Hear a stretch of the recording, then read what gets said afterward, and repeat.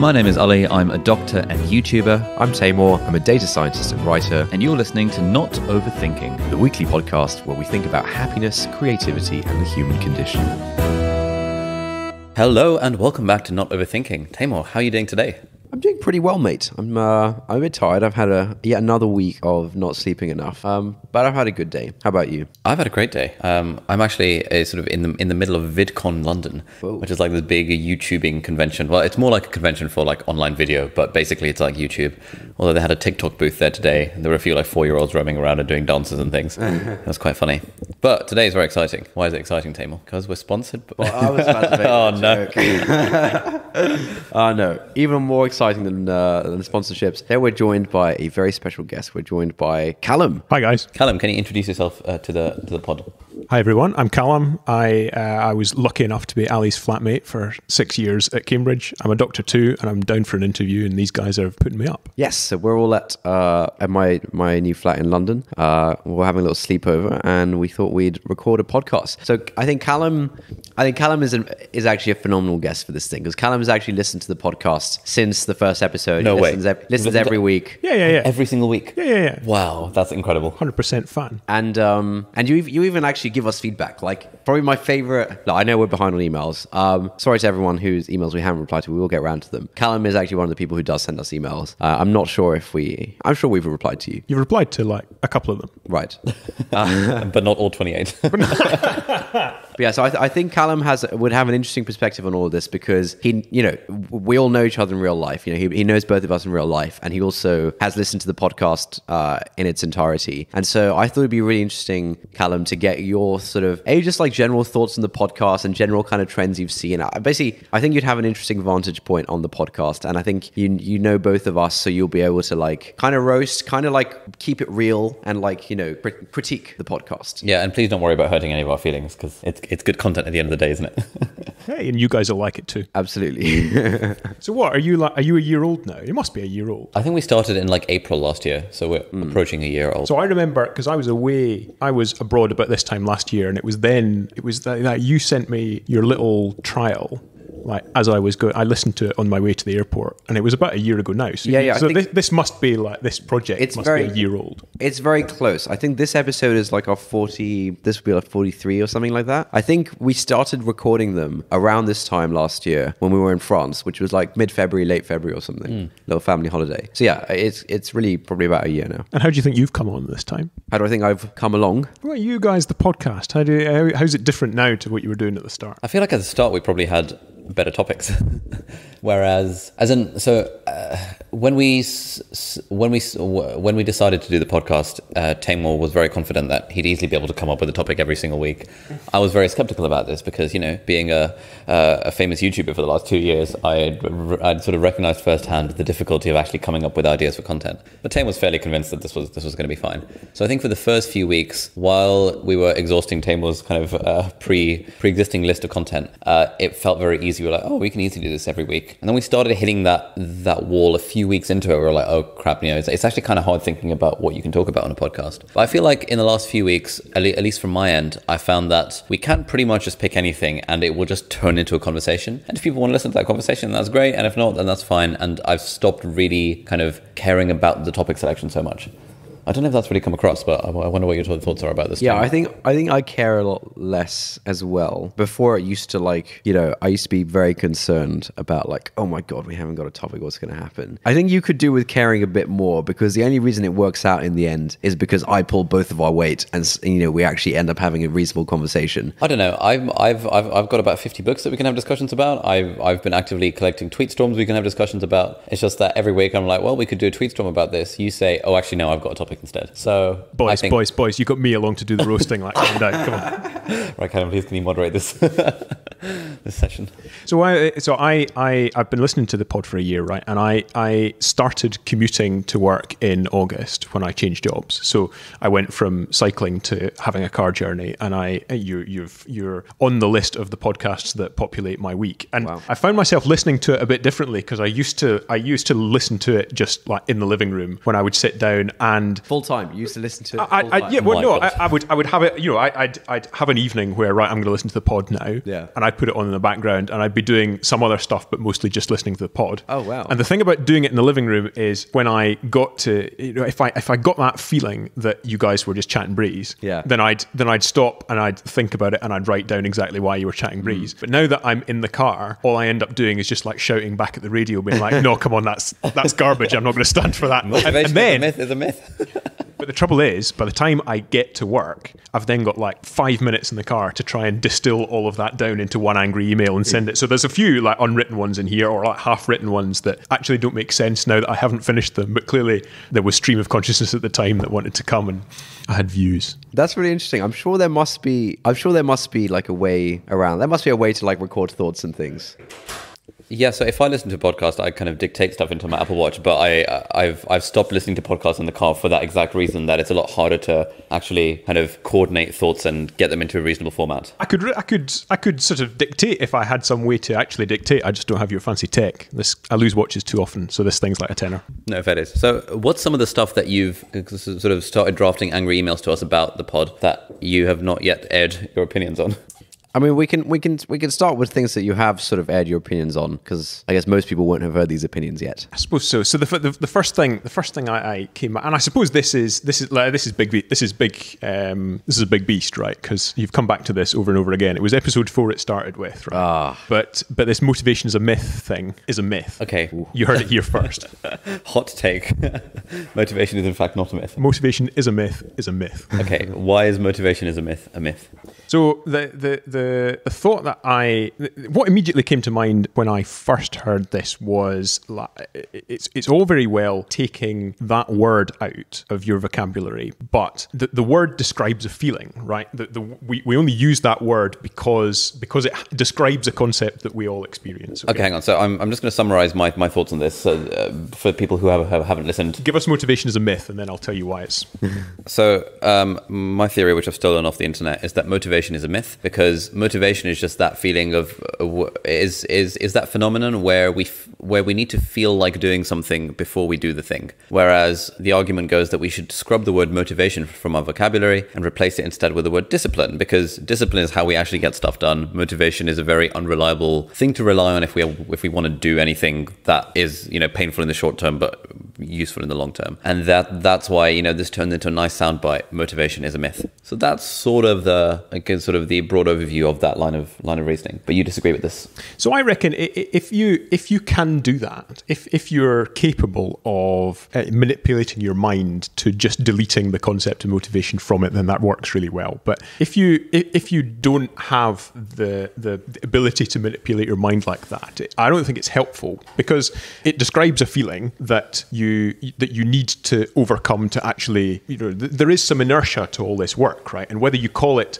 discipline that gets you over it or motivation that gets you over it, that's still a thing. And I think to just delete it when you don't have the ability to do that mental gymnastics doesn't help. I took for example at the time the whole idea of, so at Cambridge we called it the week 5 blues. This idea that about like just over halfway through term you got everybody said, oh, it's week 5, and why is week 5 bad? I don't know. Everybody just like felt a bit bad around week 5, and KUSU did this campaign where they said, that's the Students' Union at Cambridge, did this campaign where they said, ban week 5. Week 5 isn't a thing. You don't feel any worse then. You feel like that all the time. You should just look after yourself throughout the whole term, not just in week 5. Week 5 isn't special. Don't do anything then. And that's fine. Like, we should all look after ourselves more often. But week 5 blues is a thing, right? Because we had something similar at school. We called it the November dip. Oh. And it kind of described the same phenomenon, where you're a little over halfway into term. We all hit the start of term slightly too hard in terms of just spreading ourselves a bit too thin, going out a bit too much, working a bit too hard, taking on too many things, not doing quite enough work, doing a bit too much sport.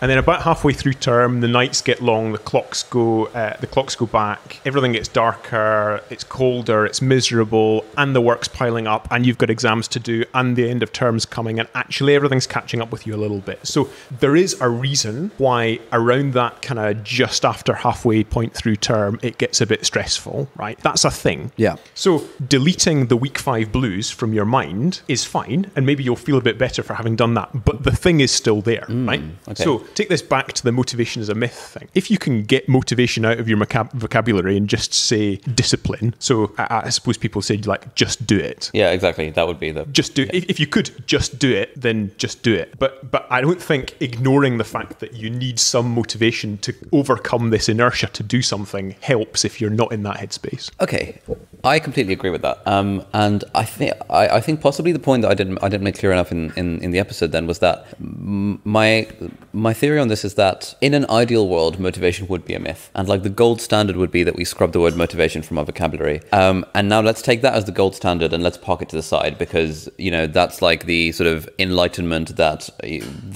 very few of us, if any of us, can actually attain. But I think it's useful to have as sort of like our guiding, our North Star. And so at that point, it becomes a case of, okay, so in an ideal world, motivation would be a myth, but in real life, practically speaking, it is a thing. Therefore, what are the things we can do to increase our motivation to do stuff? And that was when I think we discussed things like making the activity more pleasurable, or making the alternative more painful, or all sorts of other hacks for increasing our motivation, increasing the activation energy, or whatever you want to call it.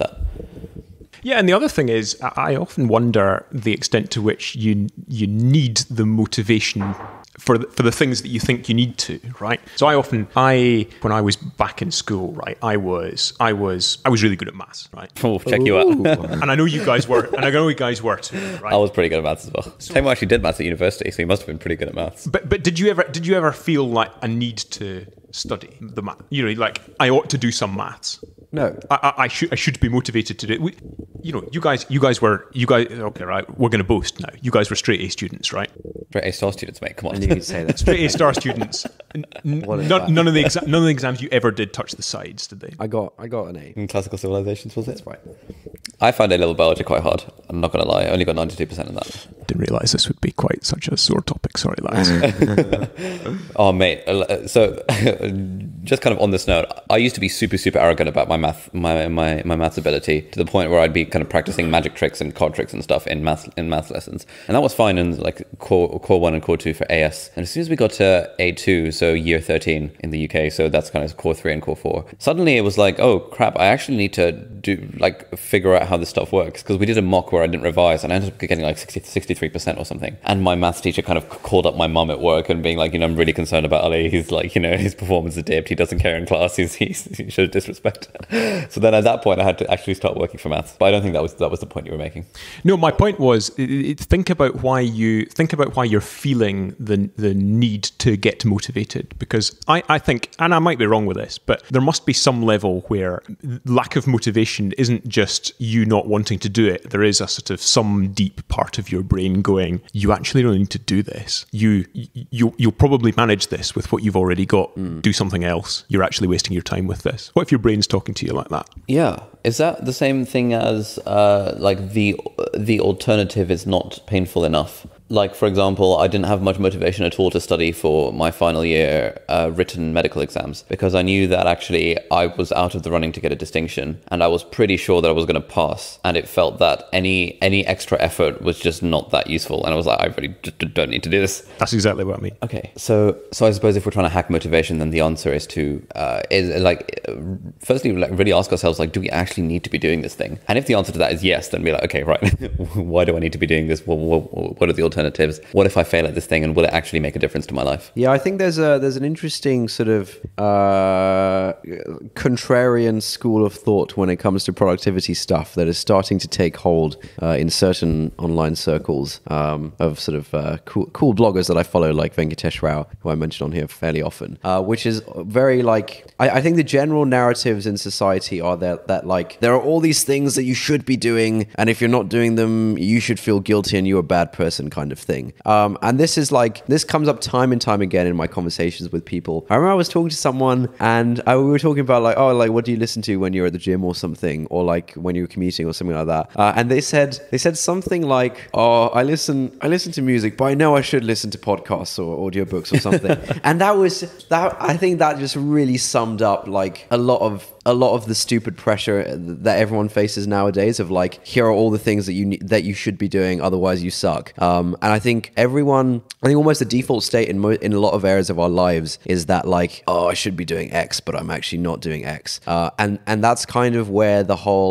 I think the motivation thing is kind of speaking to that, because you don't really think about whether your motivation, if you're not motivated to do something but you feel like you should do the thing anyway. Like, if you're hanging out with your mates or whatever, the thought never crosses your mind of like, am I motivated to do that? Like, it's irrelevant. It's only when you feel like you should be doing something and you're not doing it that you start to think about this stuff. And I think society's got currently like way off the edge about like the things that we feel like we should be doing all the time. And so, I mean, my interpretation of what you were saying, Callum, was not this like medical school thing of, discrete levels and there's no point like being in middle grounds between things. I thought the point you were making was that actually we can chill out. Like if you really don't have the motivation to do a certain thing, maybe there's an alternative world in which it's okay for you to just not do that thing. And there are alternative ways for you to live your life or achieve the same goals. So what if we think about this differently, right? We used to spend our whole lives together, right? And now we live at opposite ends of the country and don't see a great deal of each other.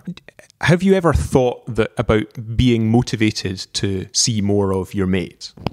Motivation isn't the word I use in those contexts. The framing in my mind is simply that I feel like I cannot make the time to do it, but really that's a myth. It's more like that I don't want to make the time to do it because there are other priorities in my life. So, for example, one of the thoughts that I have is come August, when I'll be completely free and unshackled from the full-time job, I would love to just kind of do a road trip up the country to ultimately and land in Scotland and just kind of visit friends along the way. And that would just be a really fun thing to do. And I could kind of, do writing in various coffee shops and stuff along the way. And it would be a really enjoyable way to spend the time. But I feel like I can't do that right now because of all the other sort of competing priorities that are higher than kind of drive 8 hours to go to Edinburgh to see Callum. But we never talk about motivation to go and see friends. Like even the friends, even not the folk that live in London, but there are folk who live in Edinburgh. So I live in Glasgow. There are folk who live in Edinburgh who I have said 3 times to, we should do something. How many folk around London have you said, we should do something sometime? You live like in the same city. Dude, I've got the craziest example. One of our friends lives on this floor. He runs the company that manages this flat that we're living in right now. And we have not seen him since moving in a month ago. He lives on this floor. We have a WhatsApp group. We regularly say like, let's do dinner this week, whatever. We have not seen the guy.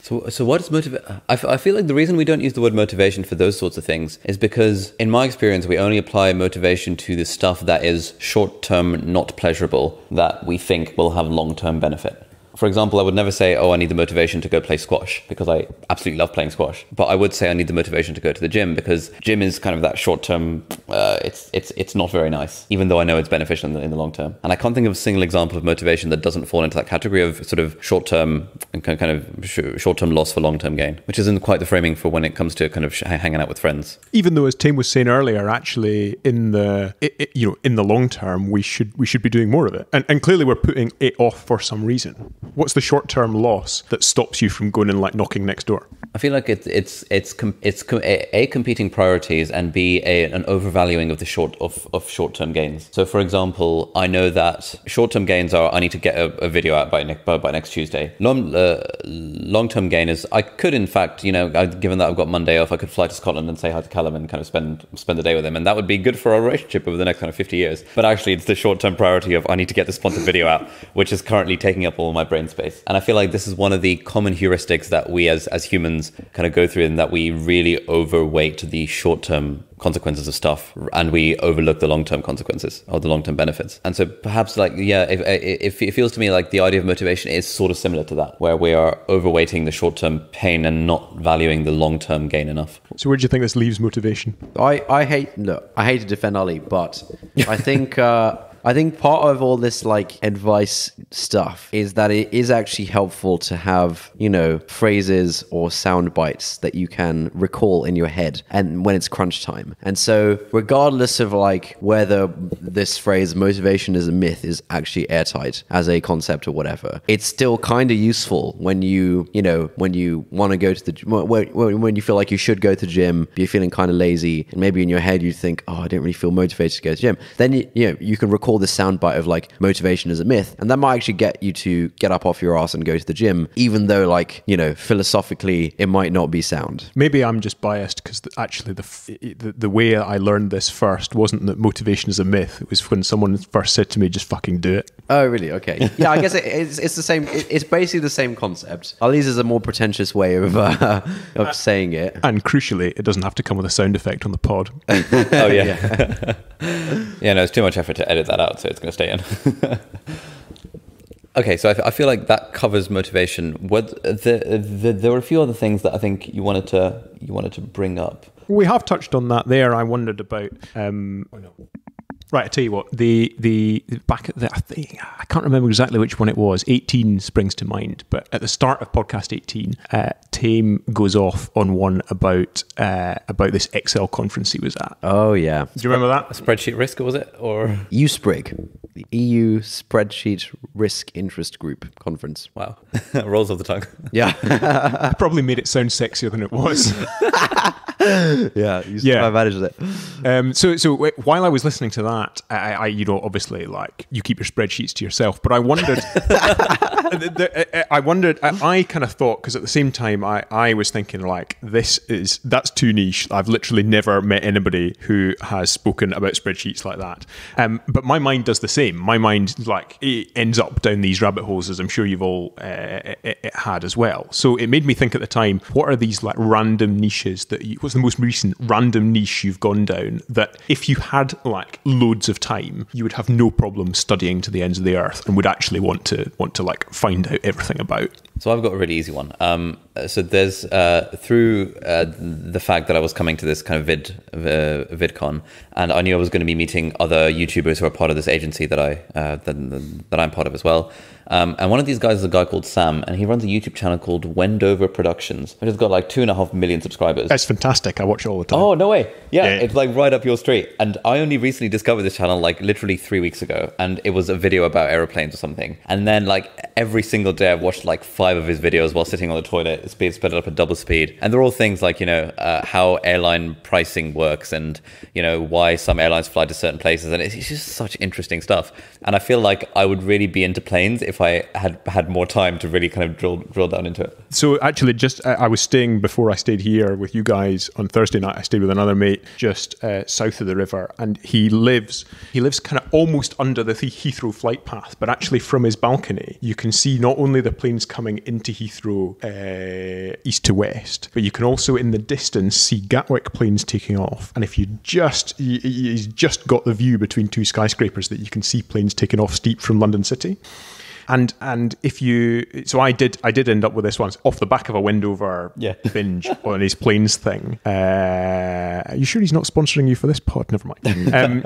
On the back of a Wendover binge on these planes thing, I looked up like how they route planes into London. And it's public. It's on like the International Air Transport Association website, because all these charts are public, right? That's how pilots know how they're supposed to come in. And of course, London's this guy's quite big. There's loads of space, but you've still got like planes coming into 5 different airports all in one place, and they've got this clever like there's essentially roads in the sky that the planes follow. And actually, since I knew that, I could, as I was looking at the planes, I could see these up there, and that was fascinating. That was like, I got far too into that for like something that I will never use ever in knowledge. So 2 points I want to make here off the back of that. So firstly, I feel like you should pitch this as an idea to Wendover Productions, because that would be a really interesting video. And I was chatting to him, like, you know, because we were playing an escape game earlier today, and we were talking about how he comes up with ideas, and he was saying that, yeah, he'd love to have kind of other people generate content, so it might be worth doing. Secondly, we did a random episode of a podcast called Episode Party with these two guys who are also in the UK, and one of it's basically a format where me and Tame and these two other guys, we each listened to one episode of a podcast that we recommended to each other, and we discussed it. And one of the podcasts that they recommended was about the peregrine falcon, or something like the guy who'd followed a single peregrine falcon around for like 12 years or something. Yeah, like very odd thing to do. But one of the things that one of the insights that came from that was that once you, for example, get into something like listening out for the cries of birds, at that point suddenly you've unlocked that aspect of like the world, and suddenly you can hear the cries of birds everywhere, and you can it just makes sense. And so that was what I was thinking when you talked about this Heathrow flight thing, that once you know it's there, you suddenly start seeing it, and it feels like sort of you've unlocked a different dimension almost in your mind. Yeah. No, definitely, it definitely felt like that, because otherwise they're just there, right? The planes just happen. But there's this magic dance in the sky that if you know the moves to it, then you feel, I don't know, I feel like part of the club. Yeah. So my thing is actually kind of similar to that. It's sort of it's London transport, and specifically like the trains and tubes. Wow, Boys, something a theme here. Yeah, I just think it's like so fascinating. Like every time I go to Covent Garden, I go to the London Transport. I think I've tried dragging you to the London Transport Museum once. I can't remember who we were with. I was like, guys, let's just read some books in here for a bit or something. And everyone was like, no, why are we in the London Transport Museum?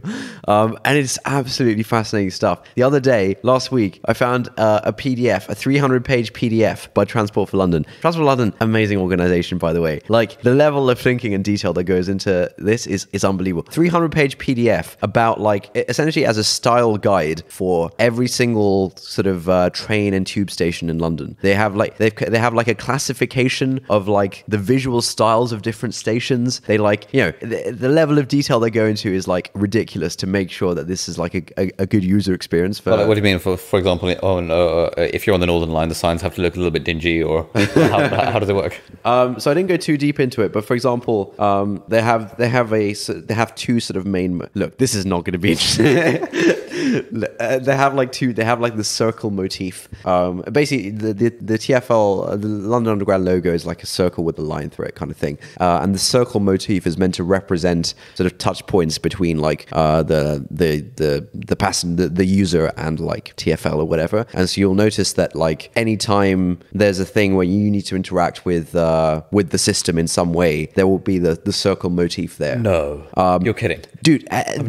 This just scratches the surface. Like, and this style guide goes into detail about like, you know, the best sort of approach to actually, you know, what kind of building materials to use for stations as well. It has like guidelines and like, you know, if possible, use like modular systems of things because it's like easier to fix and stuff like this. And like it goes into like the nitty gritty of like essentially how stations should be designed. And again, this is just one PDF. I think like the history of the London Underground is like amazing, and I want to look more into it.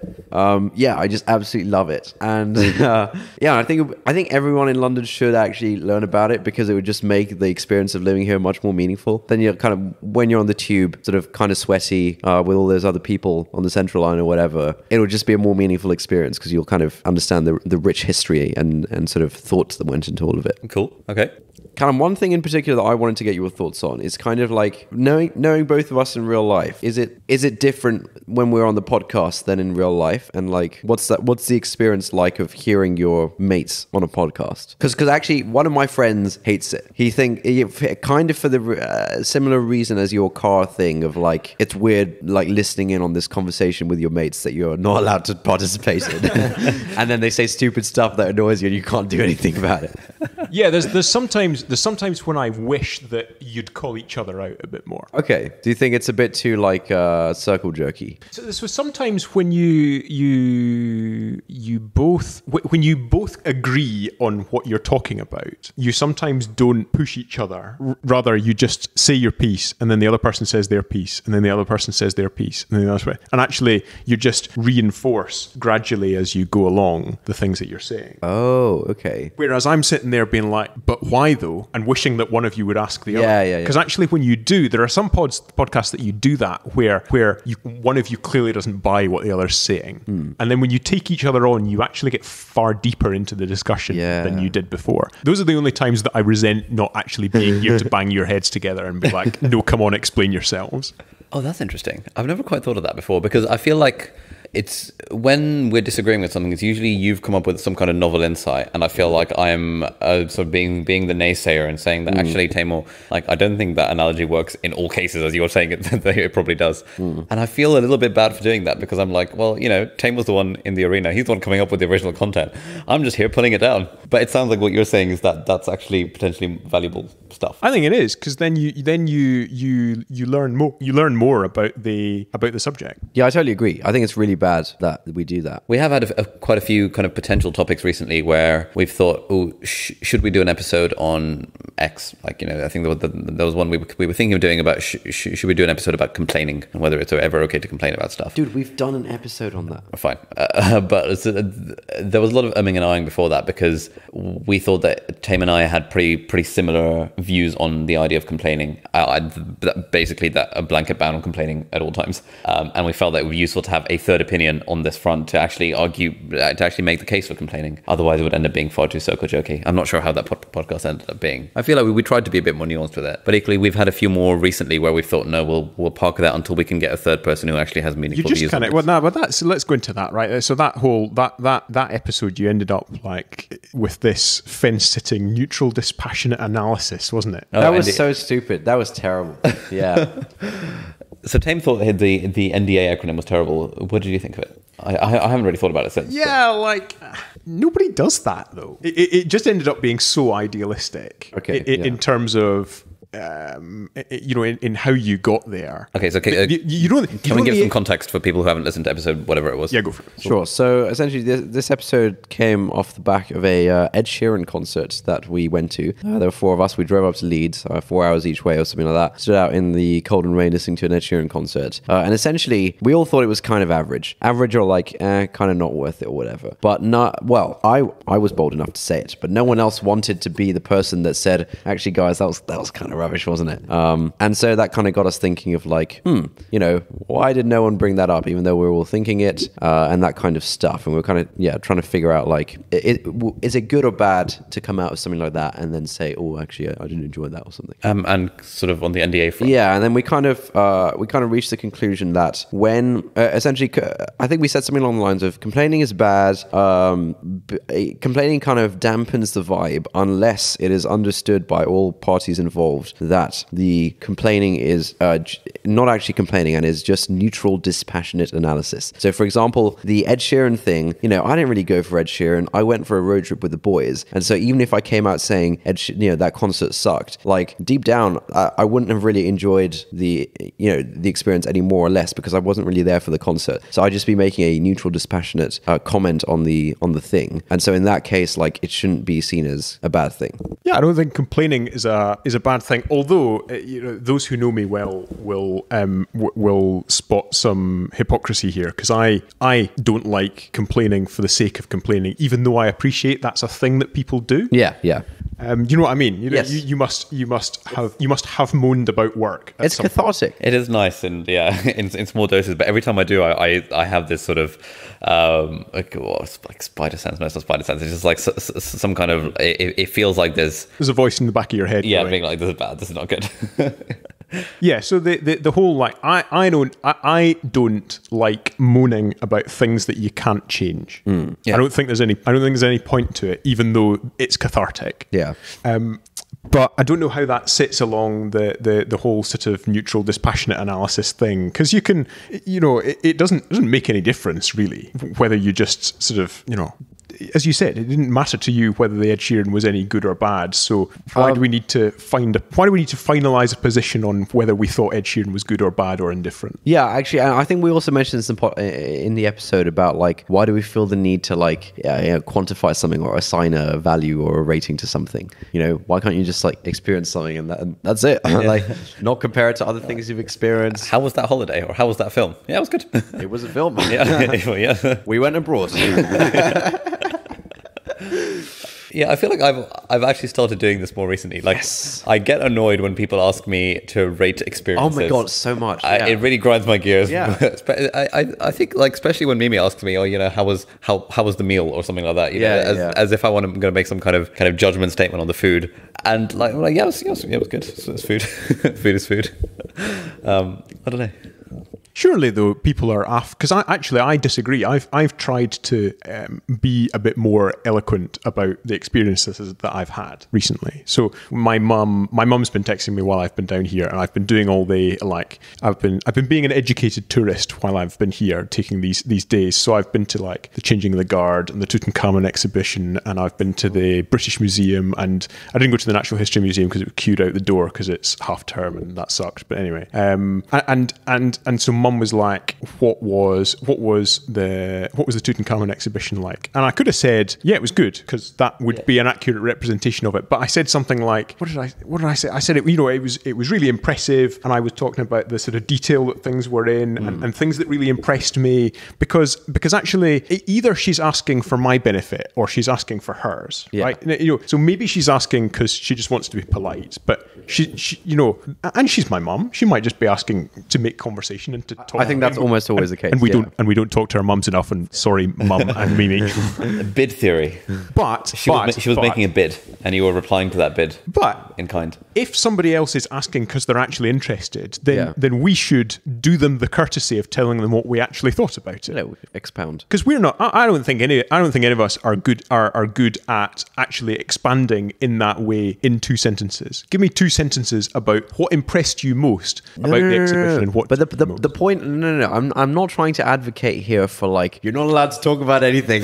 That's not what I'm trying. I'm basically trying to understand why we frame everything in terms of like comparison with other things. For example, even now you're talking about like I thought this thing was really impressive or something like that. And I'm not saying that like that's bad. I'm just saying that's something worth noticing and thinking about. That like a lot of the ways in which we make sense of things is by comparing them and ranking them and sort of to other things. I don't think it needs to be comparative though. I think if you just because it tells you a lot about you, the person talking. Oh, okay, to express the things that you liked most. I'm on board. I think it's fine to say I like this thing. I think that's fine.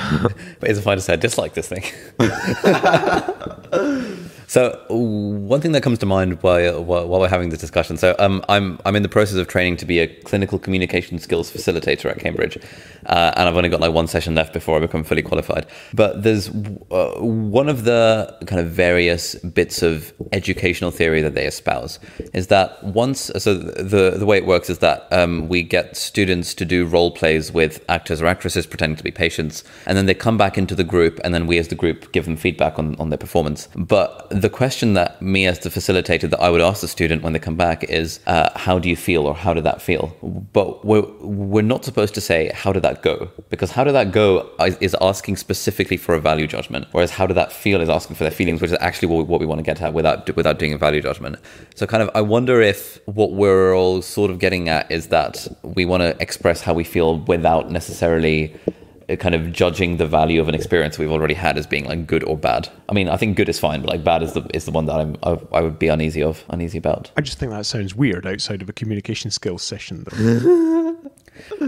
Okay, so let's say I was, I watched a YouTube video, for example, and you were to ask me how was that YouTube video. I would feel very bad if even if I didn't like it to say that, oh, it wasn't very good, because I would be in a way, crapping on the work of this other creator, et cetera. Whereas I feel it would be more if I thought it was amazing, like, oh my God, that video from Wendover production was incredible, just the detail he went into about how, Air Force One works and all the animations and stuff was incredible, etc., that would work nicely. But I would feel very uneasy talking in that level of detail about something I felt negatively about. But how's that any different if somebody asks you, how do you feel?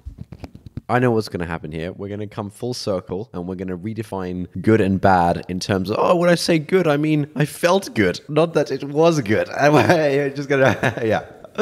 Okay, I actually don't know where I'm going with this. I can't remember the original point I was arguing. If there was a point to be made at all. I think there was a reasonable point of like refraining from trying to sort of make value judgments where you sort of say that this thing is, this thing is whatever, and instead talking about how things make you feel. So I think in the context of holidays, this is when it comes up most often in my life, where like occasionally people will ask, "Oh, what's the best holiday you've ever been on?"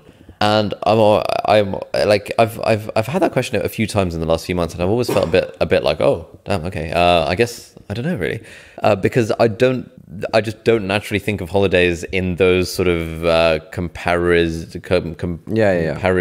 kind of terms. That trip to Bali was objectively more fun than our trip to Iceland. Or wait, let me stop you there. I think part of the issue is that most of the time people just use like these kind of like superlative things of like, oh yeah, what's the best X you've had or whatever. It's just a conversation starter. It's just a way to like get into topic. When Mimi asks you how was your meal, it really I guarantee you she really doesn't care much about how what you really actually thought about the meal. It's just like fodder for oh my god, you're right. talking and connecting with someone. So I think we should like ignore those kinds of things in this discussion because it's just like it's an entry point into a conversation. You can't ask a question of like, tell me about all of the holidays you've ever been on.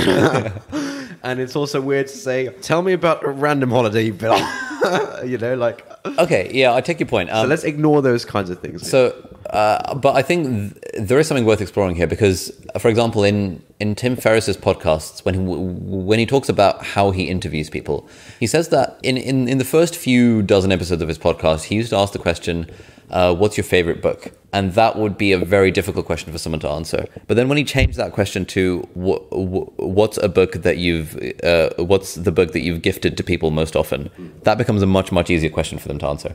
And I think even though really like he's basically trying to get at this practically the same thing with both questions, one of them results in a response of being like, oh, actually now I need to sort of rank order everything and feel like I need to answer this question. And the other one is much easier to do the search function for, if that makes sense. But I guess that's not quite what you're saying about how was the meal versus what's the best holiday you've been on. No, that's a completely different thing. See, you guys did an episode about this back in October. It was like small talk and social awkwardness one, where it baffled me like at the start because you guys, and I'm really impressed that you guys manage on a weekly basis to put out like an hour of stream of consciousness discussion, and yet you spent the first like 10 minutes of this podcast, declaring that you think you need to think of or like plan a way to have a conversation. It was really weird to hear you have the meta discussion that was like, I'm actually really uneasy going into a conversation without a way through the conversation, while you just had a conversation with each other completely more or less unplanned for like an hour and then put it online. That baffled me how those two things could be true at the same time. Oh, that's interesting. Do you do the conversation thing of like planning out conversation paths in your head? No, but I look ahead in conversation because I don't like. I used to end conversations early for fear that I was wasting people's time. Yeah. Oh, I remember the first time you told me this. I think it was in like fourth or fifth year, and I was. Oh, it was earlier. It was earlier. It was like second year. I remember. Yeah. It was way back. Because I remember hearing that and thinking, oh my god, that's exactly how I feel. I had no idea that you felt that way as well. it was a real like, oh my god moment for me. Yeah, and yet you always said, you're really good at making conversation. As in, I said it to you. You said it to me. I think you're very good at making conversation. I when I went to university was like, I need to get better at making conversation because otherwise people will think I'm weird. Nice. And the way I think the way to do it is you look ahead in conversation. You see like, where is this conversation going? Yeah. And how can I get it away from the pause? Yeah. You don't want a pause, right? Yeah. So you need to predict when the pause is coming and then have a question for the pause. Do you never do that? Yeah, I mean, it's not like planning your way through the conversation, but it's not letting things get to the stage where you go. There's an idea that I think I've talked about before at some point. I picked this up from this book, Charisma on Command, which is now a YouTube channel, and he calls it a Velcro theory. And the idea is that how Velcro attaches to itself. It's like there's lots and lots and lots of little hooks. So what he says is that during conversation, you want to sort of throw out lots of hooks out there, like in your answers to stuff that the other person can pick up on. And then you also want to sort of keep in mind the hooks that they've thrown out, such that if you do get to the pause, you can be like, oh, speaking of blah, blah, blah, tell me more about that thing that you've latched onto. Yeah, you just keep a few things in the back of your mind that come up in conversation. Mate, that's far too simple a way of saying this. There is a much more pretentious way. You don't need a stupid theory for this one. but doesn't that when does that hooks thing get into the realm of just like interrogating people? I feel like it's the balance between. So I feel like in normal conversation there are a lot of statements made, whereas in an interrogation there are a lot of sort of question answer. And I've found since I've started paying more attention to this, I found that in cases where I feel less comfortable, I do more of a question and answer sort of vibe.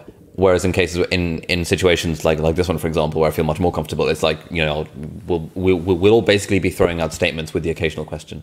And actually, I had this experience yesterday evening. So we had this like meetup of all the YouTubers in this agency. There were like 30 people there. I'd met like 2 of them before, talked to about 3 of them on Slack before, and just didn't know who the other 25 were. Apart from like, oh, that's CGP Grey. Oh, he's the guy behind that YouTube channel. Oh, that's a big deal.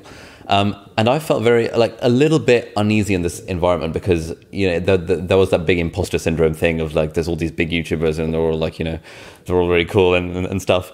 And I found myself at the start like sort of in sort of question asking mode where I'd be sort of asking a question and kind of intonating at the end of it, or whatever the phrase is. But I spotted myself doing this and actively sort of did the more of I'm gonna act as if these guys are like my closest friends already, and I'd just be making statements with the occasional question thrown in. And I found that that strategy just made me a lot more comfortable, and I feel like it made the conversations flow a little better as well. Yeah, this is something I also pay a decent amount of active attention to, because I think I think it's easy for something to fall into the question answer pattern, and I think you kind of want there to be a balance. And so oftentimes if it feels like I've done too many question asking and the other person hasn't really asked me any questions or whatever, I will try and make some more statements or just like give my take on things. I'm just sort of like acutely aware of sort of like the balance, how much each person has been talking and questioning, and when I need to like counterbalance, do a correction. Nice. That sounded sufficiently pretentious. Is that pretentious? As in, like, I feel like I'm putting my heart out here, man. What the hell? No. I mean pretentious in a good way, because I feel like a big part of this podcast is, I think one of the accusations that could be very fairly levied against us is that we are kind of taking things that are obvious and spending like an hour getting to this obvious insight. Yeah, and there have been episodes where we do. But I think that's a good thing, as opposed to kind of being a bad thing. Yeah. Journey, not the destination, and all that stuff. Absolutely. Callum, how do you think we can improve the podcast? So one of our current theories is that we need to revisit some of the hits, low social optionality, measure, all this kind of stuff. Motivation's myth. We need to revisit the hits. Consistency is the most important thing in life. with sort of guests who can have different points of views. Because on most things we basically have the same opinion, and that probably gets boring. I mean, have you found that ever kind of gets boring? The ones where you have the same opinion are less interesting than the ones where you like have a go at one another, obviously. Right, yeah. And actually, like Ali sort of mentioned once briefly in this episode, there are often like quite interesting topics that we would like to do, but it would just be stupid to do them with just mine and Ali's sort of life experience / point of view, because it's basically the same. And I think there are lots of interesting topics where like it really the topic has to be treated with a broad range of perspectives, and like two dudes who basically have the same life experience and thoughts on things, talking for an hour about this, topic that lots of people have lots of different experiences about. It's just kind of stupid. And so, we kind of want to do more of that sort of thing. I don't know. I'm not sure I can answer that without making a load of suggestions for what should go in pods. Oh, perfect. But we'll do that off the recording so that it looks like we've come up with the ideas spontaneously. That's fine. I'll stick them in an email, hi@notoverthinking.com, if anybody else has more of the same. So another thing I wanted to ask. So we've done a few episodes where we've discussed books. So we just discussed The Courage to Be Disliked, discussed the Wright brothers book, and we had this Tweetstorm discussion from Naval Ravikant. Did you sort of feel like those 3 kind of like book / tweet discussions were particularly less good than other episodes, or was that not part of the equation? in your mind? I don't really think so. No, I'm listening for the discussion as much as the topic. Like, and most of the time, the topic is either so sort of sufficiently abstract that actually your opinions on it are what I'm taking. Because actually I'd never read any of the things that you were talking about, so they didn't have a particular resonance with me any more than the abstract discussions that you were having about things that aren't real, if you see what I mean. Okay. So it wasn't sort of, because I think one thing that we were concerned about is, will listeners regard it as negative that we're doing a book discussion because it's not like original content? Yeah, it felt to me like a bit of a cop-out kind of thing. You're still taking, all it is taking your view on things that other people have done. Yeah, whether that's their book or the lived experiences that we all have. I don't think there's much of a difference there. Yeah, and I suppose it's sort of like you recently just discovering The Art of Gathering as being like a book that actually talks about a lot of the stuff we've talked about on the podcast. Yeah. And we talked about it thinking it was original content, but actually it's been studied for years. Sure. I mean, you're talking about the human condition. Exactly. People have been alive for as long as they've been alive. Like, people think about the human condition all the time. Exactly. They just don't write it down quite as often. That's not to say that books haven't been written. You look hard enough, you'll find something about what you've just chatted about. Yeah, sure. So this was actually one of the things they've been talking about in the talks at VidCon, that we all worry so much about trying to be original, but actually originality is just remixing stuff that's already been done, because there's really no such thing as originality. And so, yeah, I think that's like classic advice for creators, entrepreneurs, everything. So we should take that advice ourselves more often and not worry too much about using other things as a springboard for a discussion. Yeah. Callum, are there any sort of recurring patterns of thinking or analysis that you've noticed that we sort of fall into which you think are bad? Like, how can we improve our discourse and thinking? That's a big question. That's hard. I'm trying to thematize a whole year's podcasts in live time. Goodness me.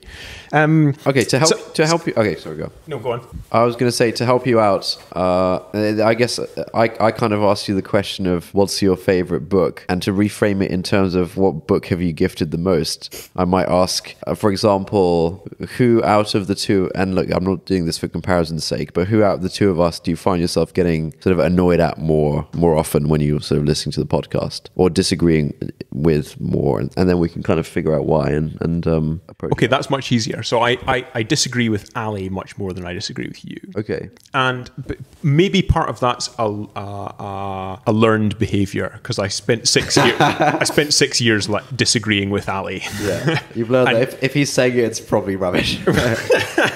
I learned over time to view with a degree of skepticism whatever came out of Ali's mouth. And you and I have known each other that well for less long. So I haven't yet learned to dispute everything that comes out of your mouth quite in the way that I have with Ali. But maybe also because Ali's a bit more... I know Ali's way of thinking. I know, or I feel like I have a good idea of Ali's foundations of where he thinks from. These things like motivation is a myth and all that sort of stuff. I know the pillars on which his thinking stands, and I know the bits where I disagree with them. Right. So when I see them pop up, I go, no, I see where you're going. I see where you're going with that. You've been talking about that since 2012. And maybe I don't. Maybe I haven't forensicked your brain yet. I haven't completely worked it out, so I don't naturally disagree with quite as much of it. Okay. But I can't think off the top of my head of specific things that I think have to go. Right. Although I'd probably recognise them if you said them to me.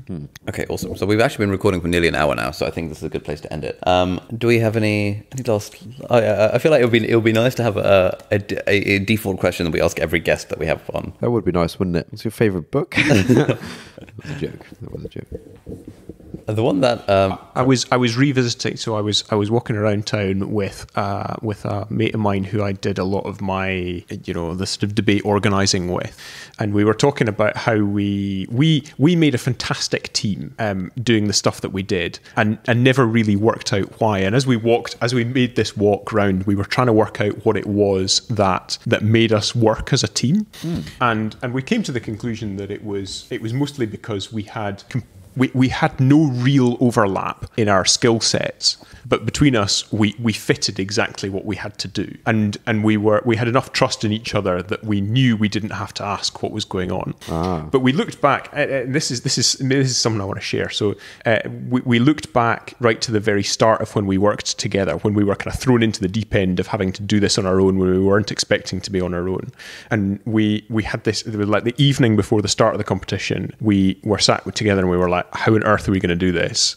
We just didn't believe that it was going to work, and it did, and we were fine. But one thing he said to me then stuck with me. He said the whole idea of what we were doing was that timing was really important, and we had to always understand how long things were going to take.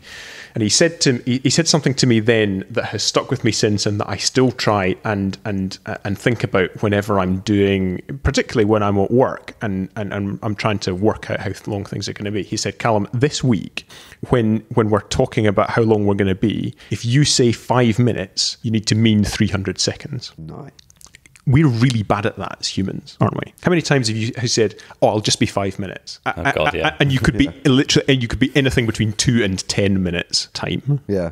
Estimation is really hard. You know, people are like, "Oh, I'll be with you in 5 minutes," but like you're a mile away. You can't be here in 5 minutes unless you run. Yeah. That's actually quite fast. Running a mile in 5 minutes is hard, but a mile doesn't feel like that far away. I can see it. I can see your flat from here. I'll be 5 minutes. You won't. You'll be 10 at least. But it's probably 5 minutes from when you're like at the roundabout outside. By the time you walk up, get in the door, speak to the concierge, get to the lift, get up the lift, get in here. There's so much time involved in getting places that actually estimating time is really difficult, and we don't put nearly enough effort into it. And yet it's a question we ask other people every day: how long will you be? So if I changed one thing about everybody in the world, I would say that to them, and I would say, think about how long you're actually going to be before you say 5 minutes. Yeah. Nice. I feel like all the Asians in the audience have just been triggered heavily.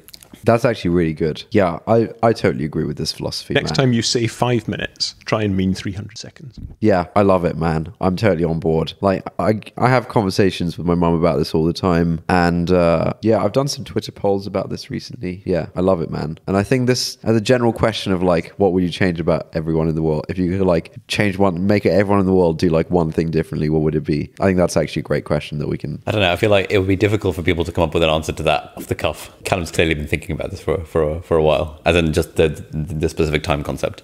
Okay, I guess easy question. I guess the same thing is like what one thing like annoys you disproportionately when people do it or something. But I guess you'd argue that this is proportionate, your annoyance here. Do you have time for a whole other podcast? Because I can talk for hours on that. I mean, what I just said is not the answer to that question. Oh, but I'll maybe save that for another time. Yeah, I think we should save that for another time. So should we end by reading a review?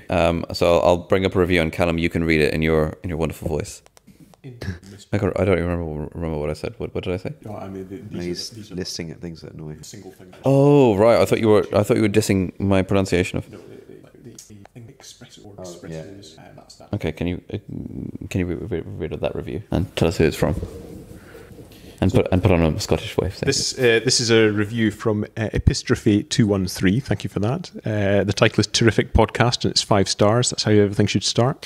They say, I have been listening to this podcast since the very beginning, and it's been a source of significant insight about matters that I hadn't previously considered at a philosophical level. The podcast, for me at least, has served as a catalyst for further thinking and introspection, and it always leaves my head buzzing for a little while after listening, in which time I can digest the debate and hopefully come up with some insights of my own. My absolute favourite thing in this podcast is when Ali says something and you can hear Tamer muttering under his breath.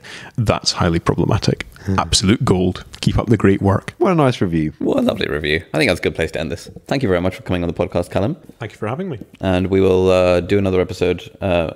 We should do another episode sometime when we come visit Edinburgh. Look forward to it. I'm here till next year. All right. Bye. That's it for this week. Thank you for listening. If you like this episode, please leave us a review on Apple Podcasts or on the Apple Podcasts website if if you're not using an iPhone, there's a link in the show notes. If you've got any thoughts on this episode or any ideas for new podcast topics, we'd love to get an audio message from you with your conundrum, question, or just anything that we could discuss. Yeah, if you're up for having your voice played on the podcast and your question being the springboard for our discussion, email us an audio file MP3 or voice note to hi@notoverthinking.com. If you've got thoughts but you'd rather not have your voice played publicly, that's fine as well. Tweet or DM us at @noverthinking on Twitter, please. Thanks again for listening, and we'll see you next time.